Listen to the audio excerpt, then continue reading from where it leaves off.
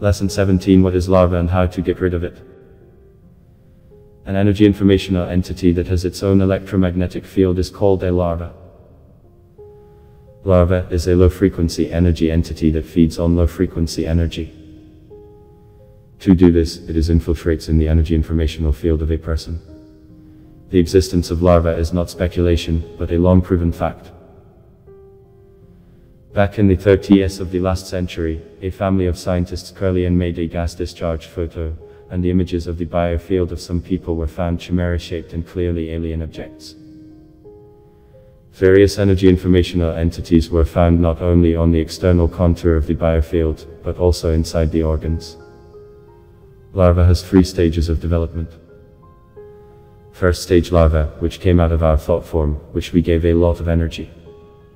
When a person constantly scrolls through a problem in his head, from this thought form is born a larva that will sit on the energy system of the person who gave it energy. Such larva is very easily destroyed with the first practice of the red line.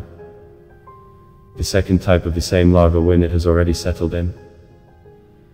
Such a larva, like a small clot, already sits inside the energy of a person and closes the energy channels to slow down or even stop the flow of energy and thereby reduce vibrations.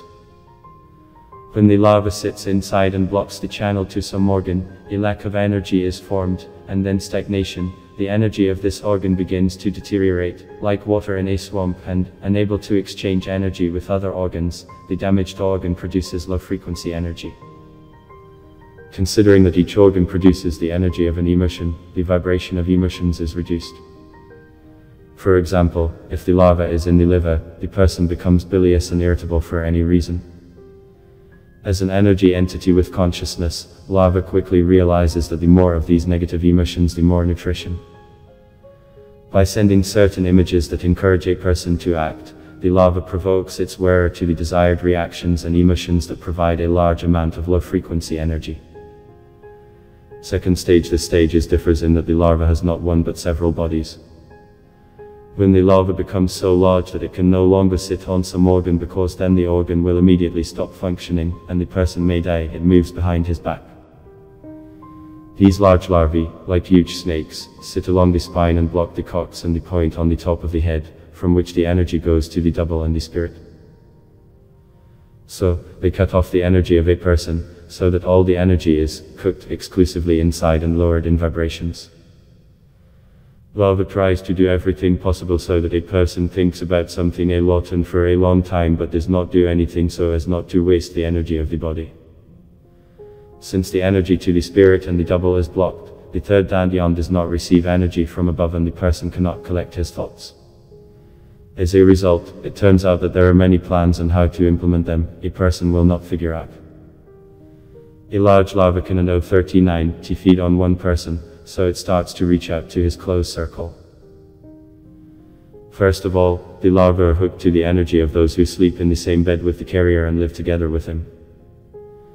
Then the main carrier will have a large larva along the spine, and the others will have a small one, like a clot. These are not individual larvae but parts of the same main larva, and all feed their energy to the same entity. Afterwards, this larva is transferred to children. Just as we perform triangles to increase energy, so the larva can be recharged from several people at once, increasing its electromagnetic field. Such large larva eventually completely takes control of a person and O39's consciousness. When a person and O39's consciousness is completely under the control of the larva, then if his work was associated with working with his hands, the larva begins to bring clients.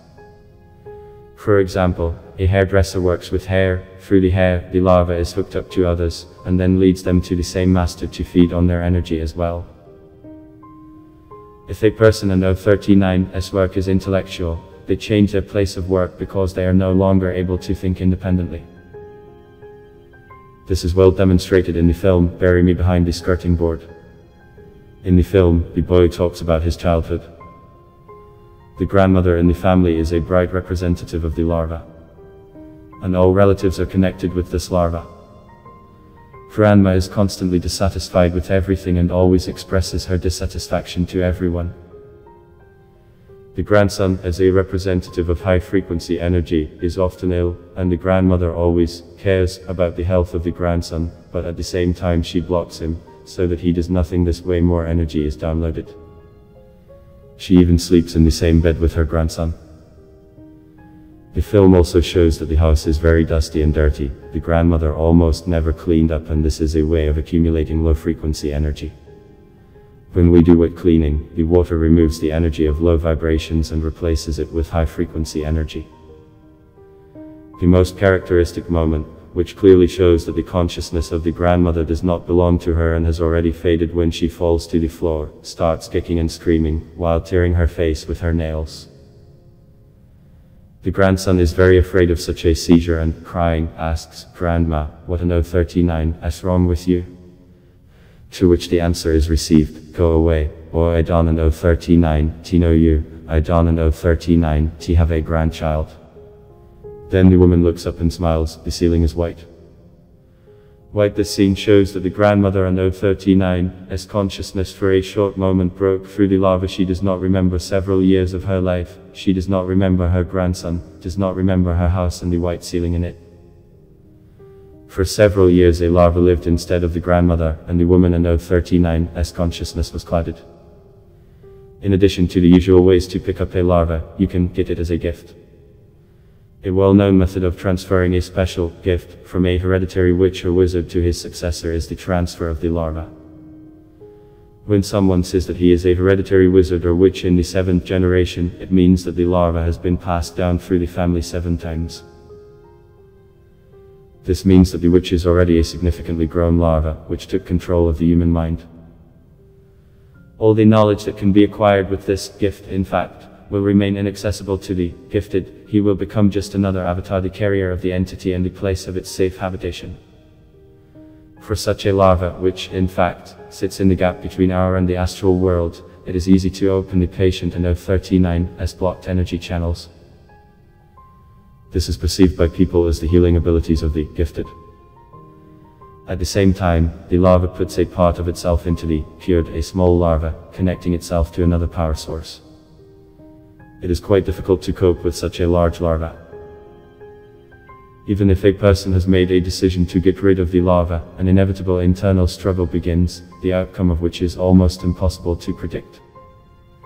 If a person is able to reconnect with his spirit, he will receive help and support from it and may well cope with the larva. But to do this, the desire must be unshakable.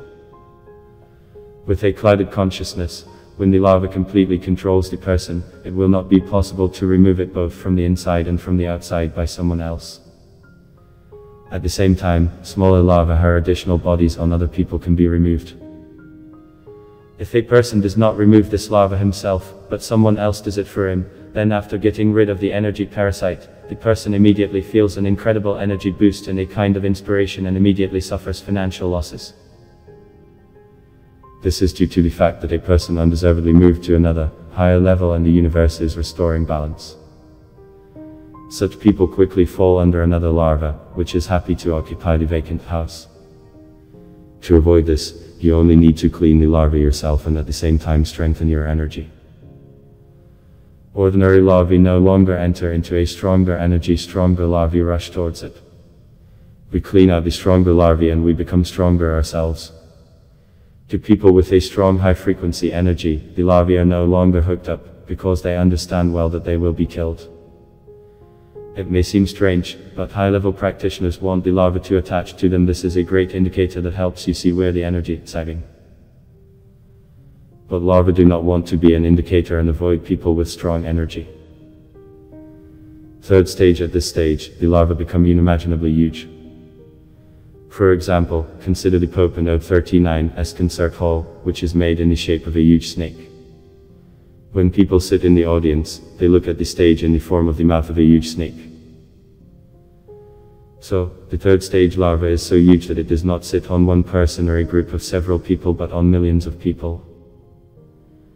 This parasite becomes an egregore, which in this example is a religious egregore, which even the building made in the form of itself.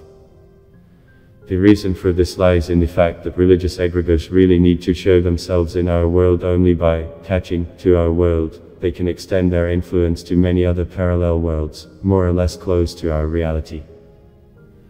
If you look at the very stage of the concert hall, we will see a very unusual statue, as if some kind of entities is wrapped around a person. This is just a person in the power of Larva.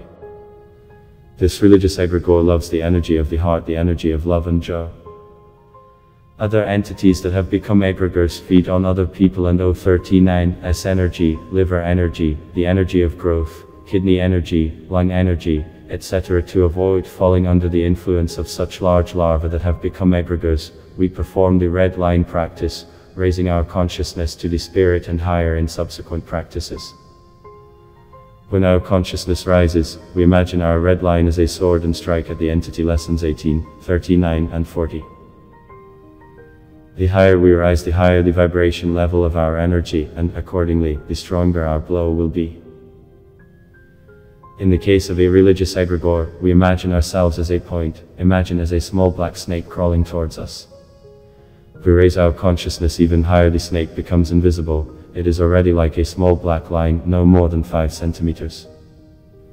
We pierce this entity with a red line, like with a sword. As we learn new practices and strengthen our own energy, our red line as a weapon will increase.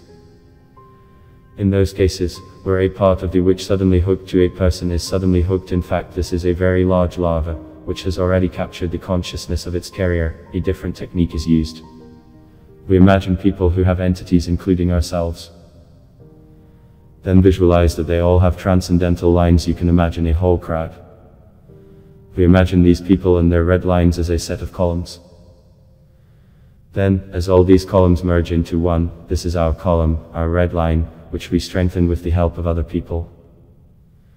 Then we hit the witch with this reinforced red line, but not only from us, but also from all other people.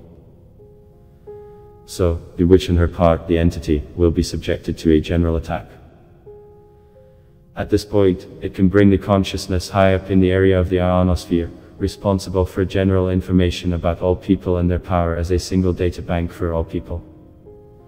From this area, the ionosphere, it will be possible to cope not with part of the entity, but with the witch herself, who is trying to settle a part of herself to you, and remove part of it from our energy. If you liked the video, please like and subscribe to the channel. All have a good mood and bye.